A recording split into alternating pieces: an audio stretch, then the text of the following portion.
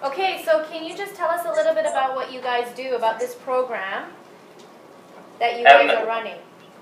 Yeah, sure. Our program is run with people that are aged, like young people aged from 16 upwards, really, and it's about volunteering. We do, as an organisation, we run 3 programs, one in schools, but the one we're part of is FutureVoices, and it's people from all across Northern Ireland can come together, and we have weekly workshops and weekly meetings where we can discuss issues like important to ourselves.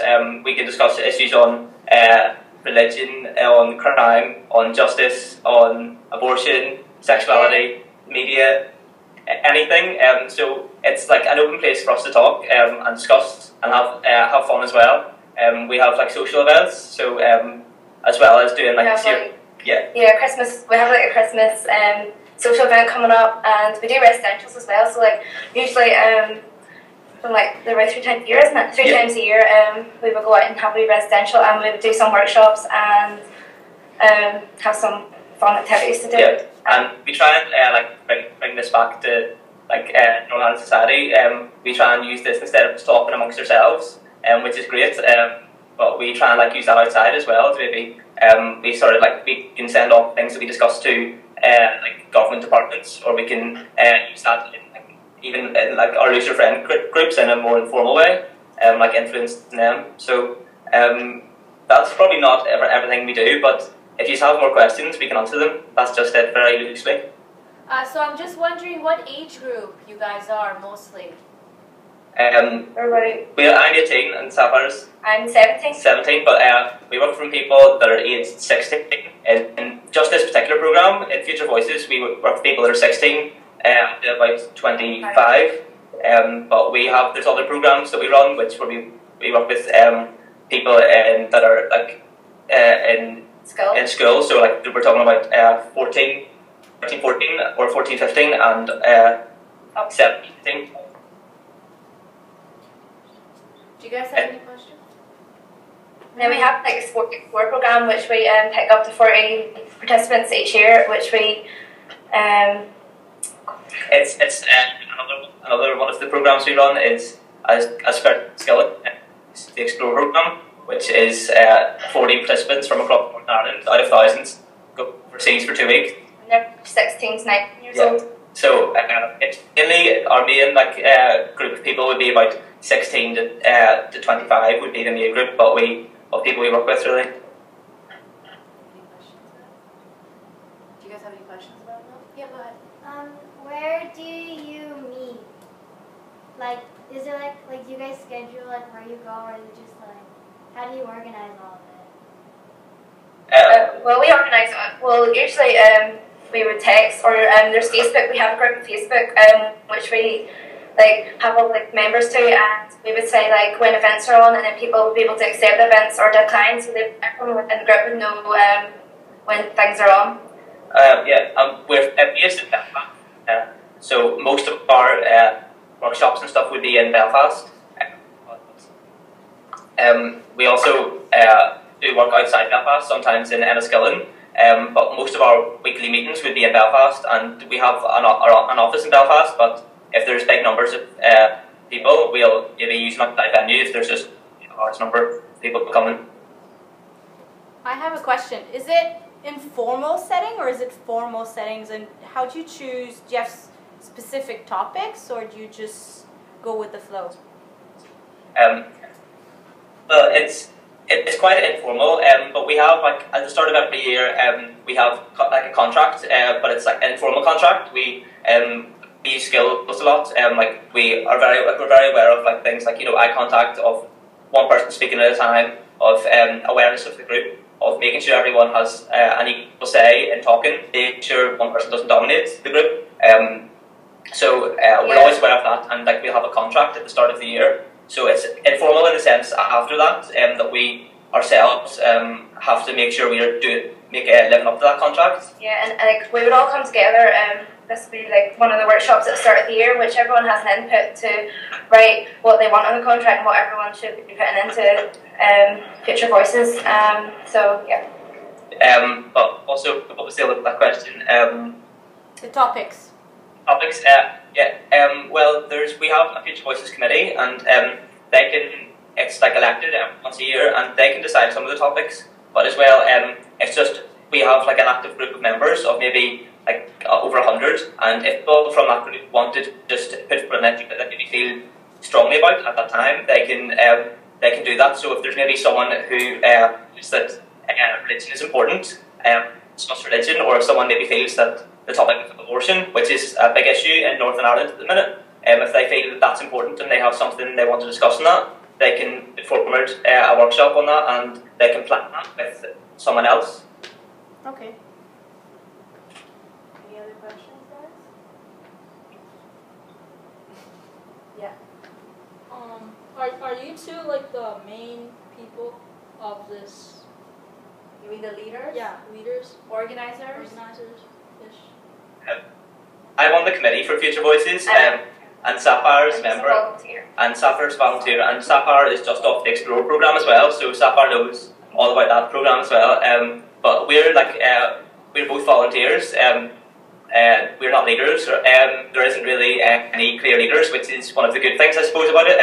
Everyone has equal influence in the running of it. The committee is just there to do some things that have to be done, really, but everyone has an equal say and can put forward things equally. So we're just two volunteers that are part of many, really. Okay. Any other questions, guys? What were some challenges that you faced as you were starting out with your program? And how did you overcome these challenges? I think one of the big challenges we face is sensitivity over certain issues. We do still talk about, because of the context of Northern Ireland and the division between Catholics and Protestants, that's still sometimes... Sorry, can you explain that to us? Because a lot of us are not really aware of some of the religious issues that are going on, and why are these topics sensitive among the people living in the area? Sure. Well, in Northern Ireland, there is Catholics and Protestants, which is two different religions, and there's a lot of conflict between these religions, these two religions in Northern Ireland, because of the troubles back in the history.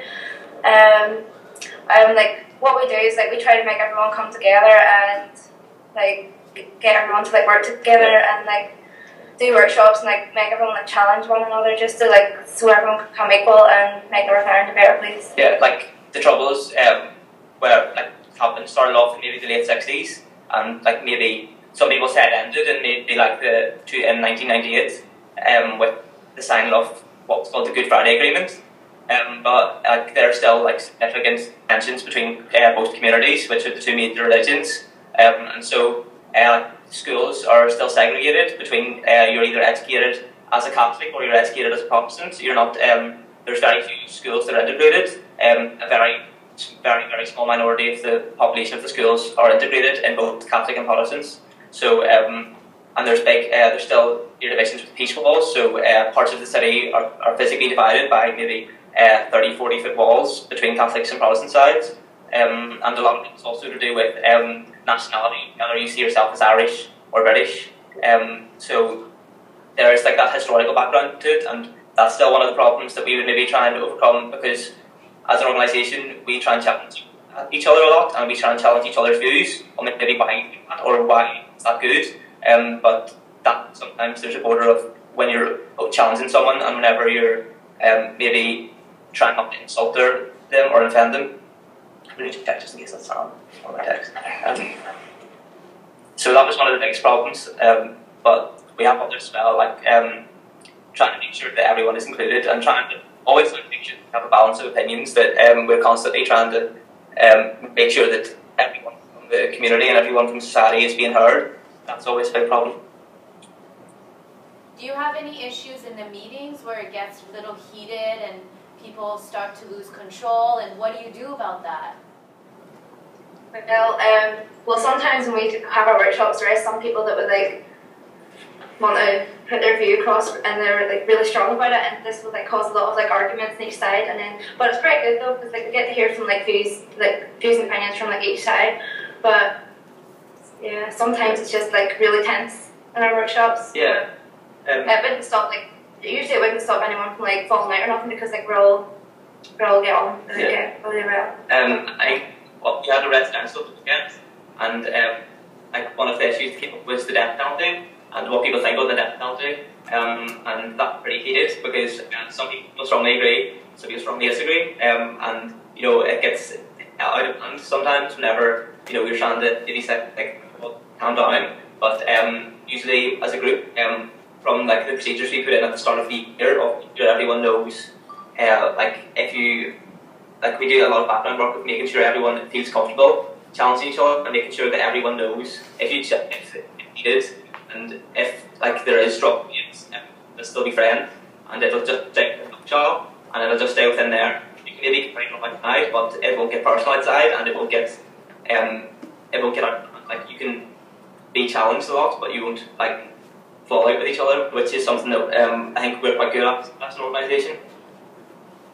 And do you have any teachers that are constantly supporting you, giving you the guidance that you need, helping you in any challenges that you face? Well, we kind of really help each other, don't we? Like, well, if we like having any problems or anything, like we would just like tell one another. But there's like no really like big leaders, so we don't really like wouldn't really go to one person for a problem. We would just go to like each other if we had any problems, and we would sort them out among one another. Yeah, like we have like some members of staff in the organisation that are paid members of staff, who have voices, but probably working in school. There will be a designated teacher there that we can have contact with. So when we are working in schools, we'll have a teacher in each school, but it'll be different for each school really. Hence. Okay. Questions? You guys had a question? Are the meetings open to the public, or is it like you have to get invited to go to the meeting? Well, anyone can come like from the age range really, but like we do encourage like anyone to come into our workshops because like we want like as much people as we can to like have the experience of our workshops. Yeah, but that is a problem. Like that's something that we're trying to change. All of our workshops are open to the public, but at the minute, like it's been hard to get members outside of FutureVoices to come in, which I suppose like is hard because it's great if we can discuss things as young people. But we need to bring that to the public, but we're trying to like keep pushing that. It's hard just with funding to try and get ways of maybe get outside venues that the public can come to and know of. But yeah, that's something that we're really trying to do a lot more this year. So the ones being part of FutureVoices, are they the ones that did the school program before? Like is it's like a continuation or is it something different? They are different, but in a way they're all linked. People that do the schools program can maybe then go on to be a member of FutureVoices. And likewise, all three programs, like our skills program, a lot of the people maybe do the skills program at age 14, and then maybe at age 18, apply for the Explore program and do the Explore program, and then after Explore, at maybe still age 18, will then go on to FutureVoices. So they can all link in together, but again, like they don't have to.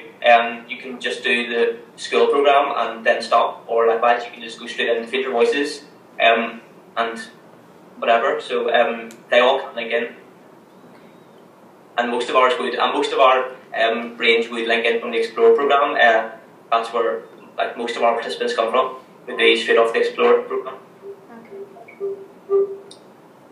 Yeah, so really like anyone can come out like into our group, but like most of our members would be from like had like previous experience, but we do really like new people coming in as well.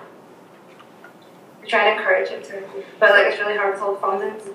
So how do you promote and how do you, let's just say, advertise or let people know of the group? Do you guys have a Facebook account set up, or how do you do it? A lot of things we use social media. So yeah, we use Facebook a lot. We have Twitter. So those are our two main forums, and because they're cheap. Doesn't take any money to run a Facebook page, or doesn't take any money to run a Twitter account. But we also like rely a lot on word of mouth, and because we've been around now as an organisation for 25 years this year, a lot of what we do is done by word of mouth, and people know of maybe friends and friends of friends can know of us. again, like we do utilize the media, and we do try and get media coverage whenever we can. But again, it's just with funding.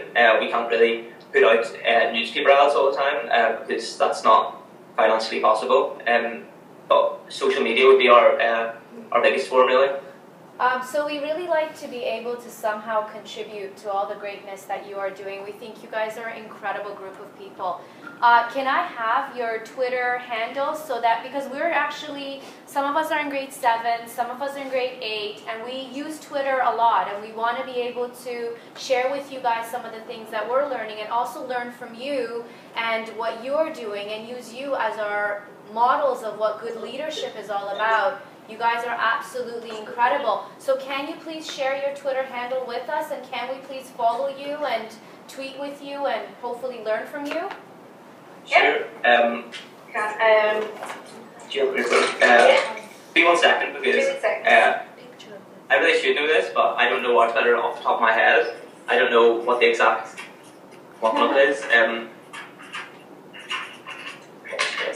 Double check. Our Facebook anyway is just Spirit of Tennis Skill and Trust. If you want to go on that, but the Twitter we're getting up now. It's just it's not. There. It's can you see The way at signs and Future Voices. it's at FutureVoices. It's all one word. You They can see type that? it, can't they? Can you type it? You can type it in the discussion. Oh, can you? Okay. Oh yes, we'll do that. Yeah. I think that's good. Can you guys take a picture of this? Yeah. So we have it. Ah. Murgis, can you take a picture with our iPad so we have it in the class and we can follow them on Twitter? Yes, that's the message. Yeah. That's done. The Facebook page.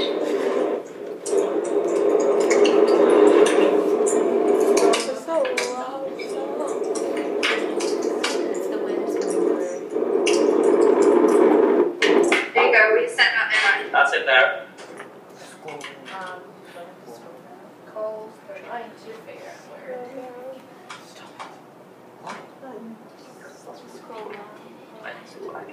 Go directly. Oh, there we go. At Future Voices. Okay, perfect. Thank you so much, guys. No Thank you. Thank you. Is there anything, any other questions you guys have? No? Yes. When you're like in the meeting and stuff, what happens if like there's like a kind of not like a disagreement, but you know if there's like an issue with the workshops? Sorry, you repeat that again?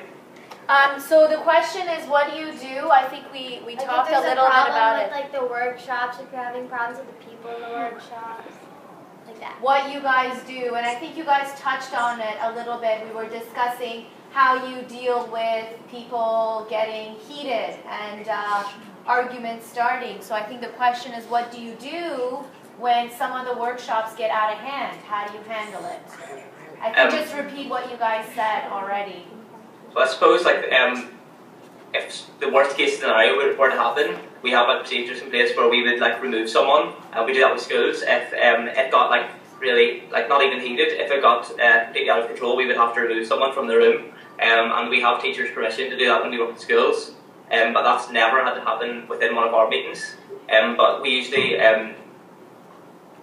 can like intervene at like an appropriate time, because there will always be 2 facilitators for a workshop who will be running that workshop, and so they can, as well as the rest of the Future Voices members, they can keep an eye on that, and if they feel it's appropriate to intervene at a time and say we'll end this discussion here, or carry this on outside, or this discussion is now inappropriate or crossing the line, they can say that, and so Future Voices members just have to respect that, and they have to then know that that's when you cut off and you can't say anything more then. And likewise, if there is a problem that it's been left in the workshop, if we've left it when it's been very heated, we can come back to that later with maybe a one-on-one with the people.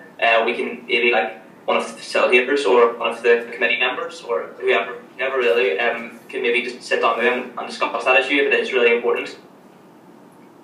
that's all part of our contract at the start of year 2, which everyone would have to follow. But if like no one doesn't follow it properly, or like something does get out of hand, we would remove them. Anyone else? Yes, Vargas. Has the amount of people that have been in your group, like, has that ever been a problem? Like a shortage of people there? Or too many people. Do you ever have too many or too little people to? Do you have a ratio of people you need for the meeting? It's sometimes a problem because people that we work with are maybe at school or at university, so it's really hard for everyone to get together. It's hard for everyone to get together sometimes, although we like have certain members, like they maybe can't make it to every workshop, so that's a problem sometimes. But again, it's also a problem sometimes there's too many. We weren't expecting so many people to come to a workshop, and then loads turn up, maybe 20 or 30 turn up to a workshop, then we're stuck and we're in the office, which is smaller. We'll have to organise an outside venue quicker. So it's usually. Go ahead. Usually we would try to get numbers beforehand, which will help us like find out how many people there is going. But sometimes it can be an issue. But some people would say they were going, some people they weren't, which will kind of like destroy the workshop. But overall, we never have a problem with numbers to maintain the organisation. We have like over 100 members that are part of FutureVoices, but it's again people come in and people leave FutureVoices, but then can come back because with people's schedules. But we never have too little to run as an organisation. It's just maybe for individual day or individual workshops would be the only problem. We also we would have one like 2 Fridays every month. So then like when it's night, like the weekends, which people could come up, like travel from like all parts of Northern Ireland. So like we could make sure that everyone could get up on like the weekends as well. And we would have one through the week, which is a Wednesday. So it would go from like Friday, then a Wednesday, then a Friday, and then a Wednesday. So everyone would have a chance to come down. Thank you so much for your time, guys. We really, really appreciate it. I just added you guys to my class Twitter, and I know that you'll be added to a few other class Twitter accounts. And we will continue to follow you, learn from you, and hopefully grow with you. Keep up the great work. You are truly the heroes of the 21st century. So please keep it up, and you guys need to get like a Superman or Spider-Man or something. But thank you so much. I am in awe of you guys. You are incredible. I can't begin to say how inspirational we feel right now. Thank you guys. Yeah. Thank you so much. Thank you. Have a good time. We'll be in touch. We'll be in touch for sure. We'll be bugging you guys non-stop now. Thank you. Thank you guys. Bye-bye. Bye. Nice to meet you all. Bye. Bye.